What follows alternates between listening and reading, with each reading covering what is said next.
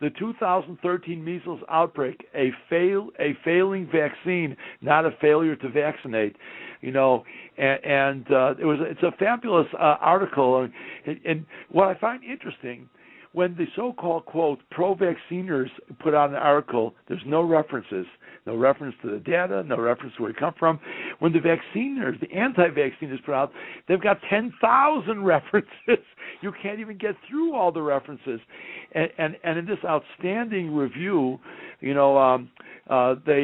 talk about all the failed, the outbreaks of measles in the last 20 years, Texas 1985, Montana 1985, Colorado 1988, Quebec 1989, 1992 Cape Town, and virtually all these children were totally vaccinated.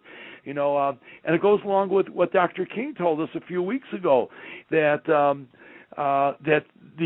vaccines, as the drug companies themselves say, only have temporary, at best case scenario. They work for 4 years, 5 years, 6 years.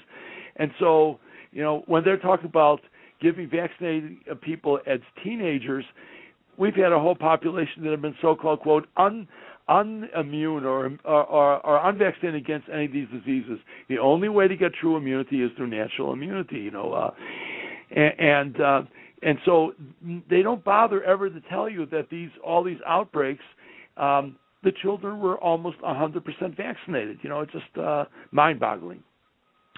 Mayer, it's interesting. When I was doing my early research as a parent, and I wasn't even thinking about going to law school at that time, I found interesting information on the measles vaccine about a lot of outbreaks in the 80s, and exactly what you were saying, that there were happening in highly vaccinated populations. In fact, the CDC documented one instance of an outbreak in a 100% vaccinated population.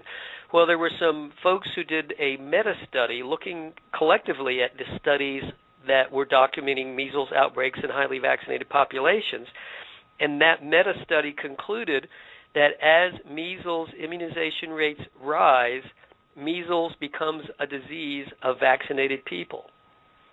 I thought that was a real interesting. That's a beautiful statement. Yeah, wow. I mean, just I want to make one thing perfectly clear, which an expression I absolutely hate.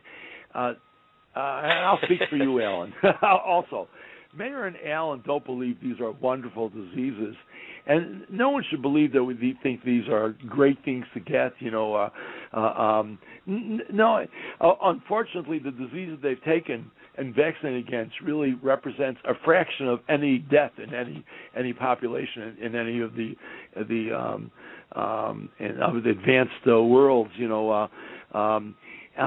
But the question is the treatment worse than the disease? I think that's the whole issue. One of the absolute Hippocratic principles of medicine, above all, do no harm. And that's a principle that's being violated over and over again. And there's a refusal to admit that there's even the least bit of any side effect from any vaccine. And I think that's what infuriates people who really do the research and look and read all the articles as much as possible. How is it possible that the media, the medical organizations, are saying these vaccines have no problem, where the companies that make them, Merck, Eli Lilly, on their own handouts claim there's side effects? Now, that doesn't mean that they say the side effects are worse than the disease, but to make the statement that these vaccines are perfectly safe, as the media does, or the medical associations, is blatantly malpractice.